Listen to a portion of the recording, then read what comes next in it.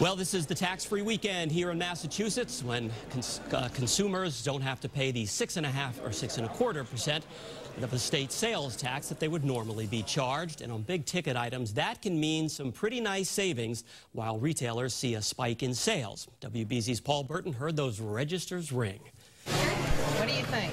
The signs are everywhere, reminding shoppers don't sleep on the tax-free weekend. Time for a new washer and dryer, maybe a microwave.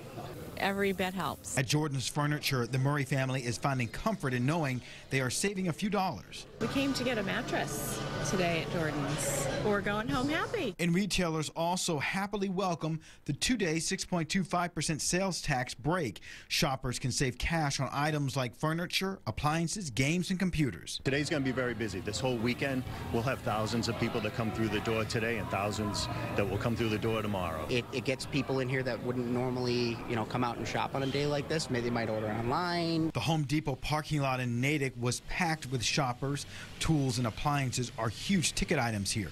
Well, I'm looking at the microwave and I'm looking at the washers and dryers. Leah Churchill's cart is already full, but she's not done. We're a family of 5, and so wherever we can stretch our dollar, that's what it's about. The tax-free weekend falls in perfect line with kids getting ready to go back to school, which means families are focusing on their children, everything from computers to dorm rooms. You could say between, all the way up to about $120, $130 on a day like this, depending on the item. Alan Ding is on his way to Yale. I picked up an iPad Pro. I've also got a laptop I'm going to get shipped to my house. I waited for tax-free weekend for this. I think it's great. The sales tax-free weekend will come to a close on Sunday. In Natick, I'm Paul Burton, WBZ News.